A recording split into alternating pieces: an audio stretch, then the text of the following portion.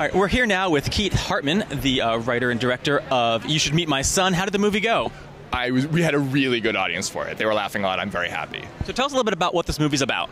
It's about a conservative Southern mom who finds out their only son is gay, and she freaks out and is like, oh no! And then finally decides, well, I don't want him being alone and miserable. I better find him a husband. So it's all about her and her spinster sister going out on like manhunt and going out to gay bars and trying to find him the perfect husband. So now, is this autobiographical at all? Sadly, my mom has not set me up with anybody yet. So even sadder, I'm waiting for her too. So. Well, it seems that you also have the short that was before the movie about Prop 8. Oh yeah, The Defenders. Yeah, right. We're doing a whole series of those. We've got another one up on my website, which is keith-hartman.com. You have to put the dash in, or you get like an Australian plumber. It's bad. And we're putting up a third one of those in a couple of weeks, and they're all like pro-gay marriage, raw, go team. So this has kind of been your theme through, because you've also written a book, Congregation and Conflict. Yeah. So you kind of have this constant theme of religion and politics in your life. Oh, now that you think about all the stuff you've done. I'm not actually that religious a person. It keeps intersecting my life in so many ways. It's hard not to. Were you raised religious? No, I was actually raised like fairly we're Christian, but we're not like any particular brand of Christian. We're sort of you get kind of like whole wheat Christian. So you're just religious curious.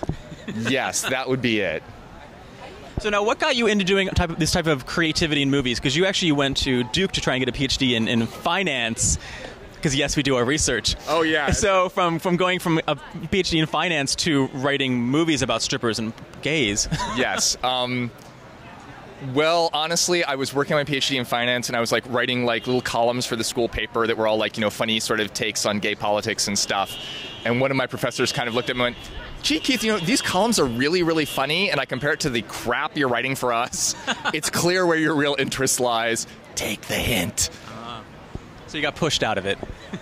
Gently pushed, but it's like your real talent seems to lie somewhere not with us. You might want to go pursue that. So what are you seeing in the future? More movies, more QFest? Yeah, we're gearing up to try and do the next movie, so we're just getting this one out the door and hopefully into theaters and stuff.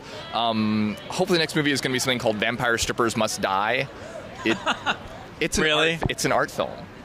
But it actually just won Best Screenplay at like a New Fest. So, so it's basically like Chippendales dancers on tour in Romania, and half of them are gay and half of them are straight, and they're just ready to kill each other, and then they have to battle vampires. You like putting strippers in your movies, don't you? Yes, I do.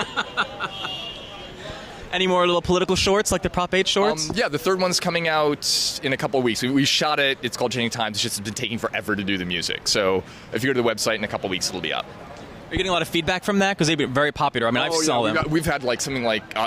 we're over 100,000 hits on YouTube right now with those. Yeah, and it's actually really great because like everybody's been helping out with those. Like you need extras, everybody comes out and helps. You need camera, it's like I'll volunteer. People donated lights, people donated food. I mean, it's been just amazing how well the community comes together to help with that. Well, you should film one here in Philadelphia next time. Yes, I could. Although right now it's kind of nice in California because everybody is so pissed off. It's like, excuse me, Iowa has gay marriage and we don't. How are we less gay friendly than Iowa? Yeah. So we're kind of feeling a little ashamed right now. Hopefully it'll be better eventually. Hopefully. Okay. Well, thank you very much. We hope you have fun at QFest. Oh, I have been. Thank you so much.